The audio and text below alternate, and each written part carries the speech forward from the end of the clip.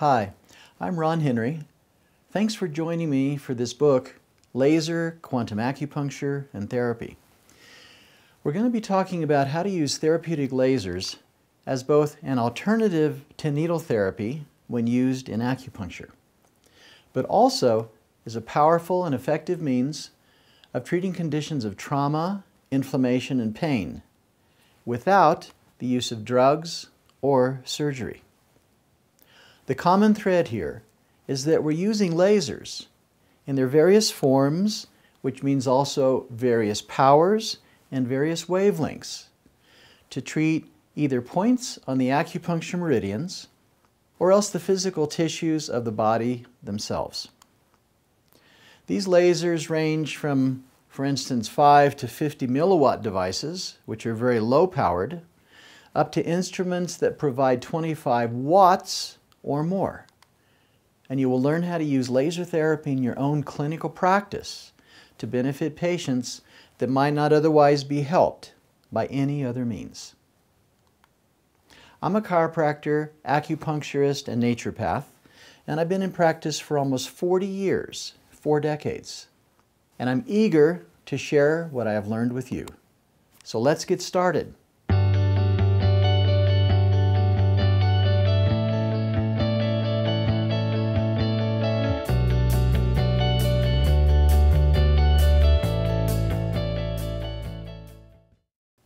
Any sufficiently advanced technology is indistinguishable from magic.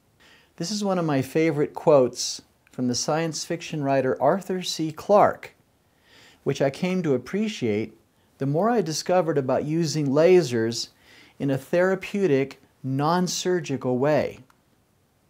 When I first became aware of therapeutic lasers, and this was back in the 1980s, I was actually fairly skeptical about their usefulness for doing any kind of meridian therapy. And because of that, I kept using needles, even though many patients were reluctant to be treated that way, and frankly, some just downright refused. Originally, I did some initial experiments with very basic low-power devices, where I started treating selected acupuncture points on sensitive patients and children. Now in our office, we have a wide range of modern lasers, and these often work like magic. Anywhere from a 12-diode fiber optic laser needle system that comes from Germany, and we use this for doing laser acupuncture, to a 25-watt class 4 unit that we use primarily for treating a broad range of musculoskeletal conditions, ones that usually involve inflammation and pain. Also, although still considered to be experimental, I've also seen many additional benefits for some internal organs and glands as well. It seems that therapeutic laser technology is rapidly coming out of its infancy, and it holds the potential to become a powerful form of healthcare in its own right, possibly side by side with chiropractic, traditional Chinese medicine, physiotherapy, and nutrition. In many ways, this reflects a whole new emerging paradigm that is currently taking place in our very understanding of health, one that is expanding from a purely biochemical model of healing towards a larger picture, which includes our growing awareness of energy-based principles of life itself. But there remains a degree of skepticism, I know, both amongst the general public and also with many healthcare providers themselves, regarding the usefulness of these light-based technologies.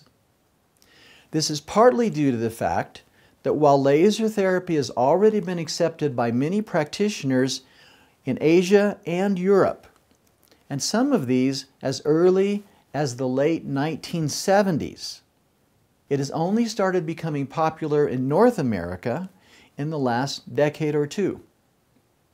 Even though there is sufficient data currently available on the use and on the effectiveness of laser therapy, there is still a degree of confusion among practitioners regarding what lasers actually are, how they operate, what they can treat, and maybe most importantly, how to implement them into their own clinical practice. There's a growing number of books and manuals on laser therapy and acupuncture, but many of them are either too specialized or else too simplified. This is why there's a need for individual researchers and practitioners to make their findings available so that those who follow in their footsteps are able to use lasers to their fullest capacity and benefit. Thus, we wrote Laser, Quantum Acupuncture and Therapy, which is available on Amazon.com in both print and electronic version.